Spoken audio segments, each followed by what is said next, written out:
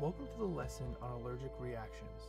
In this video, we will discuss causes and signs of allergic reactions as well as instructions for using epinephrine pens.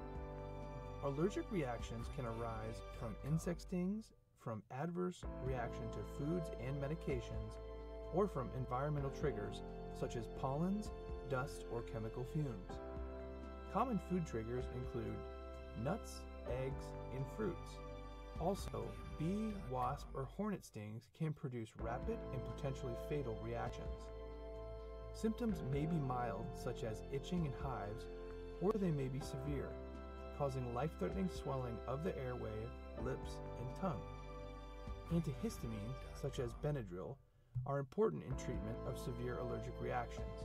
In addition, an epinephrine can be a life-saving medication and should be given at the first sign of severe allergic reaction. Epinephrine pens are simple to use.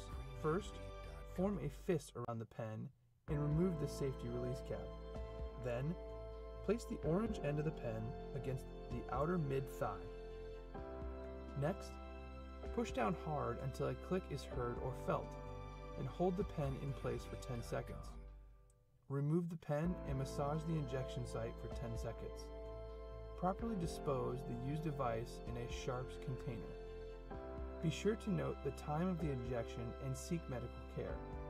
Epinephrine will wear off, and the individual receiving an injection should be evaluated at an appropriate medical facility.